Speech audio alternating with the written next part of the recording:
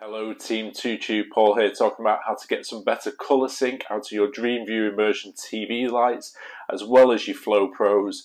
What we're going to do is answer the main question at the very start of the video of how do we go about that, and the answer is very simply calibration. Calibration is 100% key to getting the right colours on the screen at the right time, and while it's not always perfect, it's really all about dialing them settings in and obviously getting them to a good point. But if you've not calibrated correctly at the start, then you're not going to get the results you require. So in this video, I'm going to give you my top 5 tips of how to get them calibration settings correct.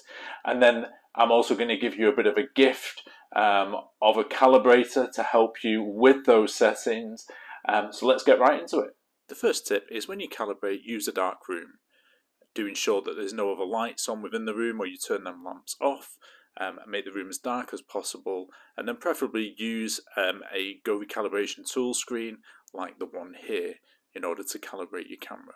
Remember, the calibration of the camera is just a guide, and depending on your television setup, you might not always see all the spots that are on the screen. That's perfectly fine. It's just to help you make sure that you're covering the areas of the screen that you need to. And this leads me right into tip number 2, which is use a virtual calibration screen such as the one that's on display here. Please don't use the foam stickers that you get sent with the Govee packs, because it can leave a nasty sticky residue on your television set, which you really don't want to do. I'll put a link to the description for this one. There's a white one and a darker screen one. Personally, I've always used the lighter one, but you can have a play around with these different setups and see which one works best for you. Tip number 3 is to test your settings. Once you've gone through that initial calibration setup, jump onto YouTube, find some colour swatches, there's lots and lots around, and start viewing them on the screen to see if you get the desired effect that you want. If you feel that colours are either mismatched or not peaking as much as you like, then go back to step 1, start again, recalibrate, and just follow that process until you're happy. This would be a good time to make note that when you are testing, do make sure that you're in movie mode and not game mode, which sometimes is an automatic default within the app itself. This sometimes can lead to slightly delayed colour reactions.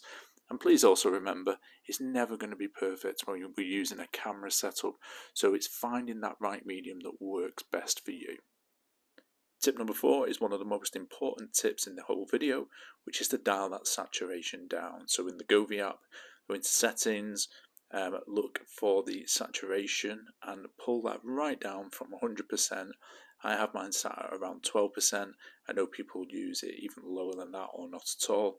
This will really help dial in your colour wheel and get some more subtle colours displaying on your screen. Tip number 5 was briefly mentioned before, but it does deserve a tip of its own, and that is to make sure that the app has not defaulted or switched back to game mode, which sometimes can happen, and that you are in movie mode when watching TV shows or films. It can just add a little bit of a slight delay, I've found, and also sometimes the colour changes are not always as accurate. Those are my top 5 tips for calibrating your Dreamview and your Flow Pro lights. Please leave a comment below if any of these things have helped you, and also leave a comment if you found anything else that has helped that I've not included in this video. Hopefully the calibration screen that I've left in the description below is of some help. Please feel free to use that as often as you need to, and don't be afraid to recalibrate as and when you need to. Hopefully this becomes a nice, quick and easy process for you. With that being said, I will see you in the next one. Stay safe and like and subscribe. See you in a bit.